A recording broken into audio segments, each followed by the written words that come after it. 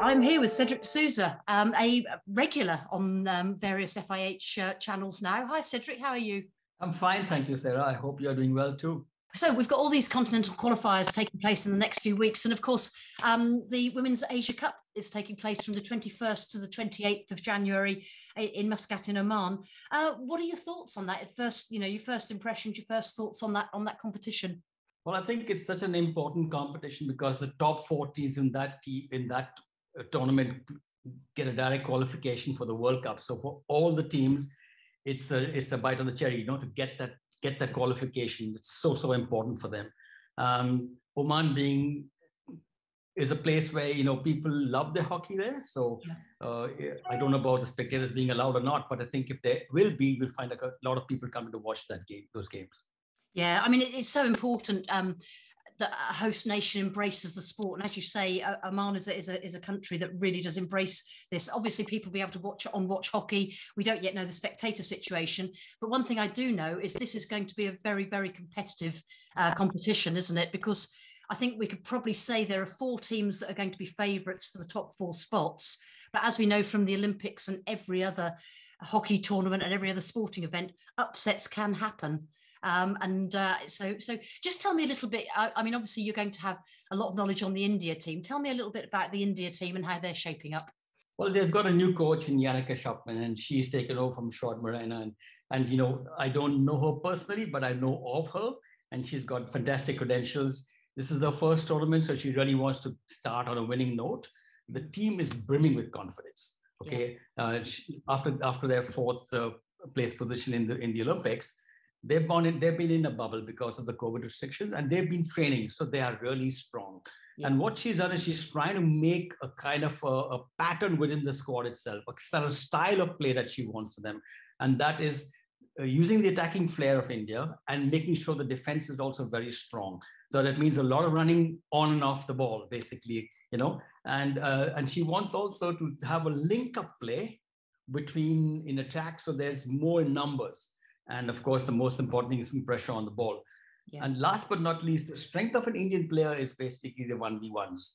And if she just wants to make that duels, that they win those duels, because if India gets it on the break, she's very dangerous. Yeah, I agree. And Yannicka, I mean, I watched her when she coached the USA. She's just someone who will push the team very, very hard physically. And that's something that I think the India team will really respond to well. Because as you say, they're getting the confidence from winning, and they realise that the fitter and the more physical they are, the more success they're going to have.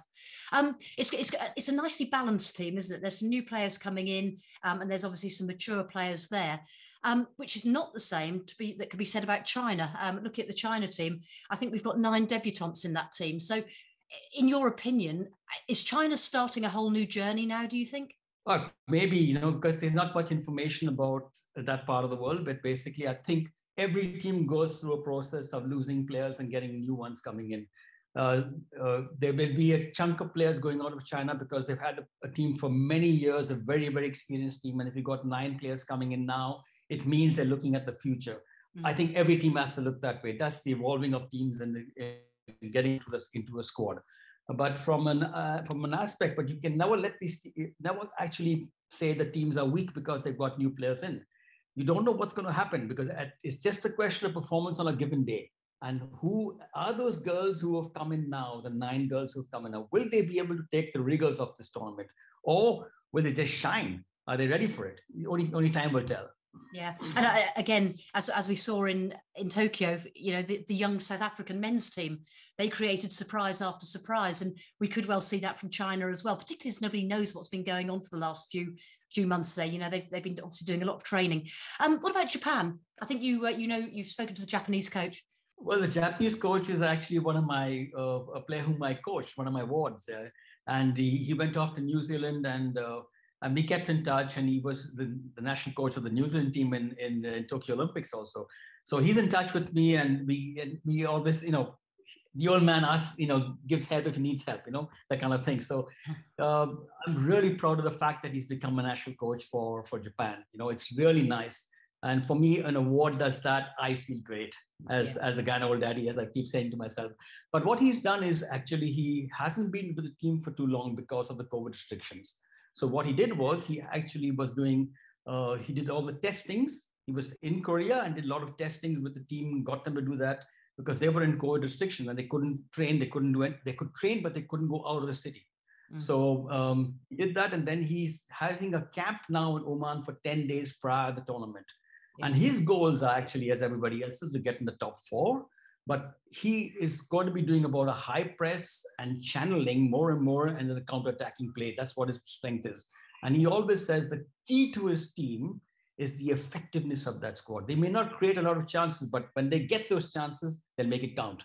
Yeah. And they may not have a big drag flicker in their things, but again, it's a question of percentages. The flicker, her name is actually Shihori Oikawa. She just flicks in the box. So you get basically rebounds, you know. And their biggest player is their captain, Yuri Nagal, who is a great striker.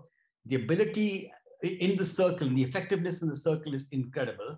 Okay, and the awareness and the leadership skills. So yeah, in that fact, they've got a couple of players, but I still say India's got too many guns. She's got too many players and very, very strong.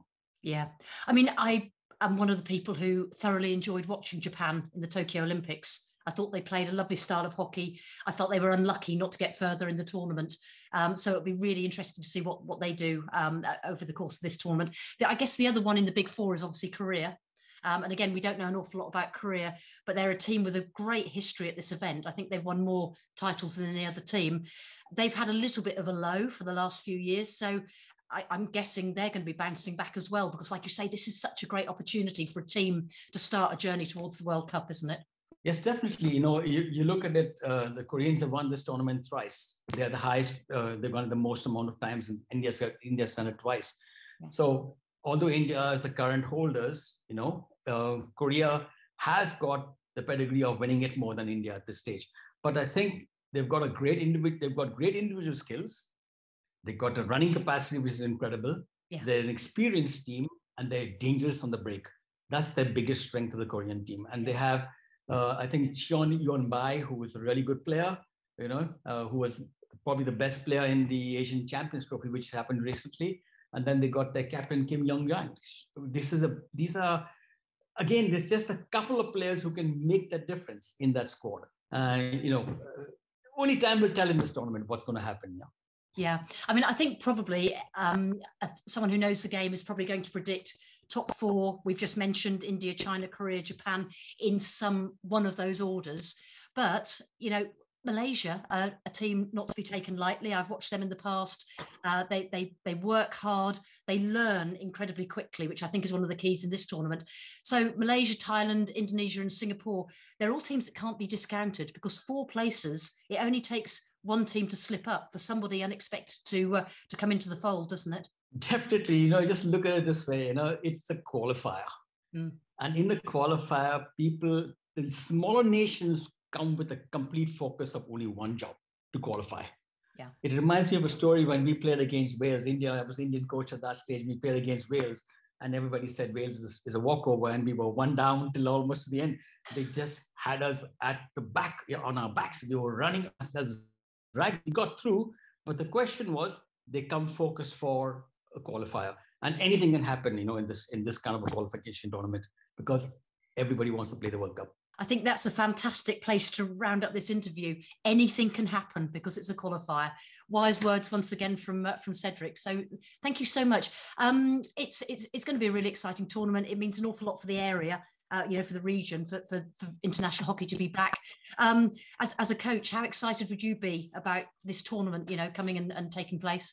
Well, if I was lucky, I would be there on the pitch myself. It's just, you know, because of COVID and not having many matches all over the world, when you get the opportunity to play on the turf, you just want to be there all the time. You don't want to get off the turf. So I think it's very important from a team's perspective and the growth and progress of a team to have matches and to have competitive matches, and nothing like a qualifier.